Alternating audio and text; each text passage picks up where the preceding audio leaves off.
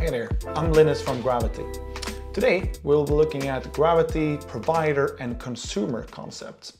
So a provider is someone that wants to expose a service, an API, to a developer, a partner, a customer, and a consumer is the other entity that needs to discover, understand, and ultimately access and interact with those API services.